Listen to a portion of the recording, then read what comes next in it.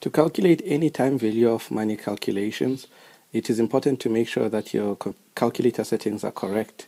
First thing is you need to clear everything that's in the calculator. On the HP10bii, you would have to second function and press that clear all. The next thing you need to check is the number of periods that it's actually compounding in. As I cleared all, you notice that on mine it's compounding at 12 periods per year, which is not what I'm trying to do in this particular example that I'm showing you. I want to show 1 period per year.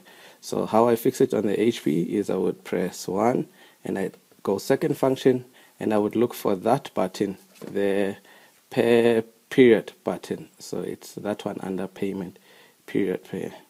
And then I would press that. And to just make sure that it's clear, if you go second function clear, you'll see it's now 1 period per year. These are the cash flows that we'll be dealing with. In year 1, you've got 605, 695, 834, and so on to year 4. This is a net present value that you get when you're calculating with the discounting factors, which obviously, because of rounding factors, would be slightly incorrect, but it's acceptable in an exam. If you're using a calculator, how you'd go about doing that is by using your cash flows and your net present value buttons. So this is your cash flow, there's a net present value, and you'd also need to input your interest rate that you're working at.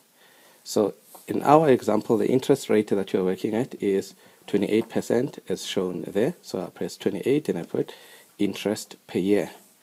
In year 0, there is no cash flow, so I will put 0 and I'll press the cash flow button. So that is year 0. Year 1, the cash flow is 605,000, 605, 1, 2, 3, and I press that cash flow.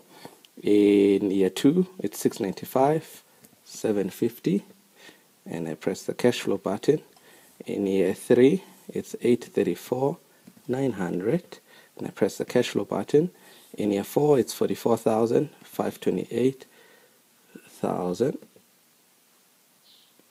Yes, and I press the cash flow button.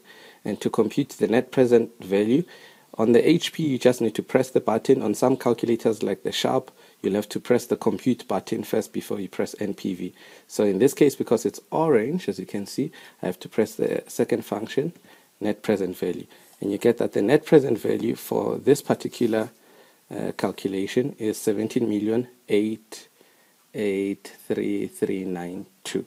which is slightly off from that one using the discounting factors, because the discounting factors are already rounded to 3 decimal points.